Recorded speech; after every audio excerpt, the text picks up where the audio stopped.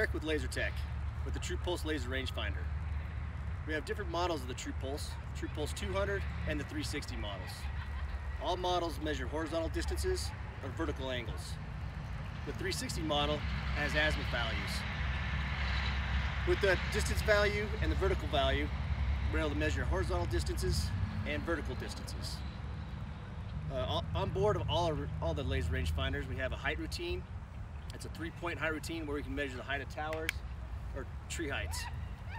We also have a 2D missing line or a missing line routine. We're able to measure distances between two remote points with the TruPulse laser rangefinders.